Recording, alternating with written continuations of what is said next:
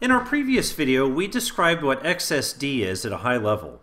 And we also talked about our problem statement, which is we are a website and we want to receive data in XML format from somebody else, but we want to make sure that it meets our requirements.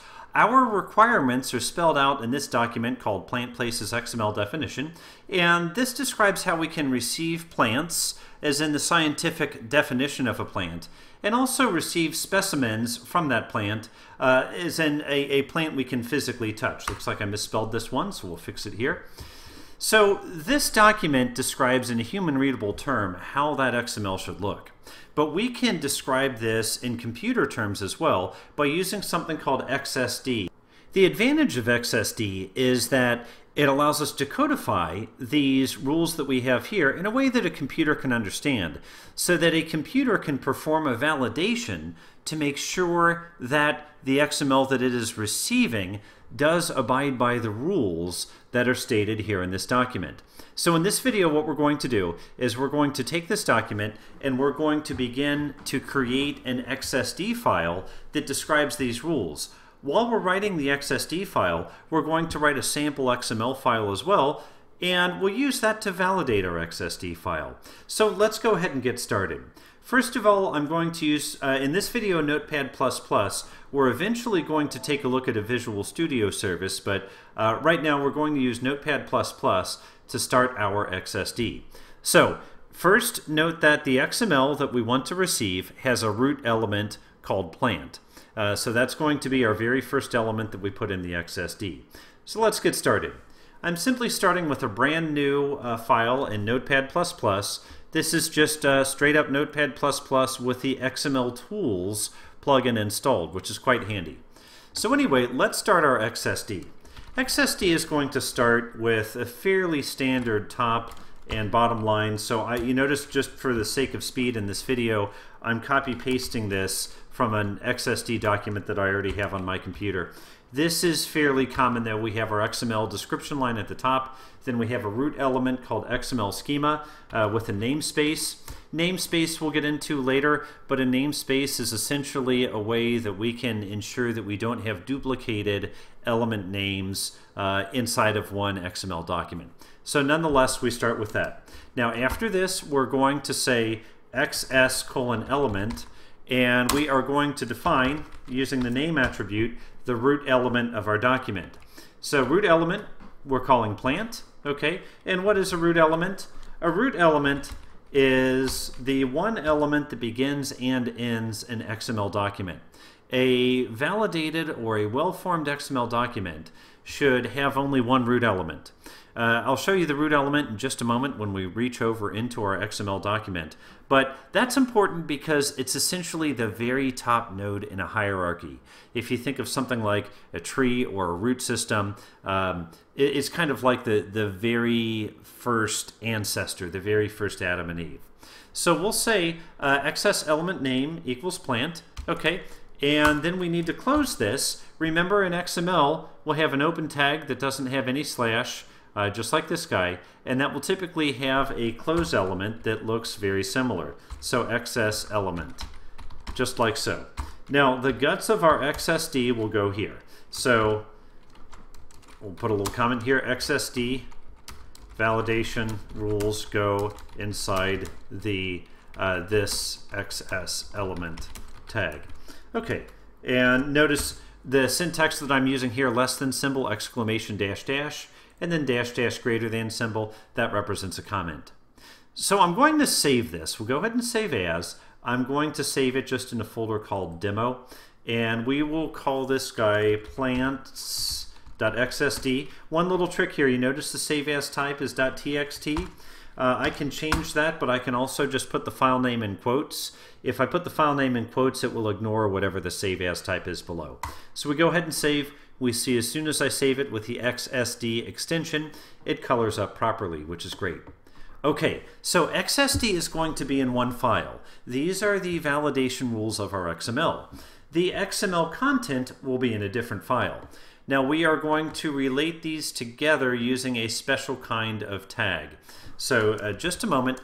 Just like our XSD, A little bit of boilerplate stuff, some things that are going to be in just about any XML document, and does require a bit of typing. So I'm just going to copy and paste it from a different XML document that I have. So first of all, we have our XML heading. Secondly, we don't need this line. That's just something from the file where I borrowed it. That line is an XSD XML transformation, XSLT. We will get into that in a later video, but it's not relevant to our current video. Okay, so we have a very simple root element here. We're going to call this one plant. I believe that matches with our XSD. Yep, it's called plant. Okay, so this root element, remember what a root element is. It is what begins and ends our XML payload. So we start with a root element called plant. I need to make some more changes to it, but before making changes, let's go ahead and close off that root element, because if we don't do it now, we risk forgetting to do it. So I have open plant, and then I have a couple of things that are indicated here, our XML&S XSI, and our XSI no namespace schema location. I'll describe what these are in a later video, but in this video I just want to show how to link up XSD and XML in a quick and easy way, and using this attribute of the root element, using this attribute no namespace schema location, that's a very quick way to hook up XSD with XML, especially if you're running with the XSD and the XML on your local computer. So the root element name is XSI no namespace schema location. The value is the location of the XSD document. I'll put these both in the same directory for simplicity, so we don't need to worry about a relative path. We only need to worry about the file name. Now, let me take one step back here. We are currently in an XML document. As a matter of fact, I'll go ahead and save this, and we will call this plants.xml. Remember our trick to put it in quotes so that it uses just the file name we've typed here. So plants.xml. Okay. And what's interesting is it immediately tells me I have a violation, because it says I can't find this XSD document that's specified here. And it's absolutely correct, because I haven't told it which XSD to look for. I've only placed the file extension. So let's go ahead and say plants.xsd and save again. Notice when I save this time, I do not get an error, because what's happening now is we are in an XML document, and we are saying that this XML document should be validated with this XSD file here. It's able to locate plants.xsd because I've given it the proper name here, which matches the file name of this file over here. Both of them, again, for simplicity's sake, both of them in the same directory. Okay, so far we're looking good. Let's go back and look at our requirements document again. And we see that root element is plant. That means everything that's going to be within this XML document, we'll put a comment in again here, all payload data belongs here. In other words, all of the data in our XML document must be after the open plant tag and before the closed plant tag. That's because the plant tag is our root element. We know the root element is very special. It's the engine and the caboose of our XML document. So all payload data belongs here. I save, no problem there. This is a comment, so it's not counting against us. We don't need to do any special validation for a comment. But now let's go back, and within our root element plant, we want to have a child called genus. So genus is going to represent the genus of a plant. Take a look at the required here. Notice that plant, we have a required 1. Because that's our root element, we need one and only one plant element. So that says 1. Now for a plant, we need to have a genus. And actually I'm thinking I might want to change this a little bit, but that's okay. We'll keep it like so for the moment. But anyway, a plant, we're going to want to have one genus.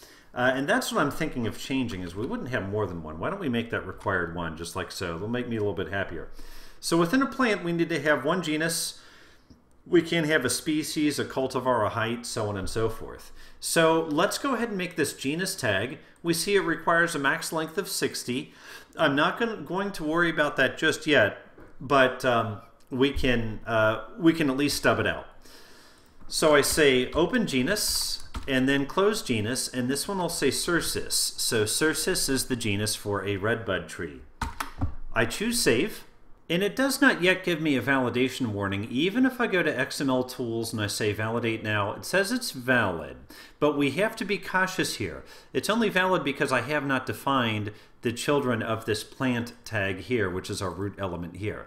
And so I want to define that. I want to give it a complex type, which means that it can contain child elements. That discussion is going to be a whole other 10-15 minute discussion of its own. I'd like to do that in a separate video. So let's go ahead and wrap this up now. We've made a quick and dirty XSD. We've made a quick and dirty XML file. In our next video, we are going to start to create some of these elements that we see in our XML definition. And then likely the video after that will do a little bit of the type and the restrictions. So I look forward to seeing you then. Thank you.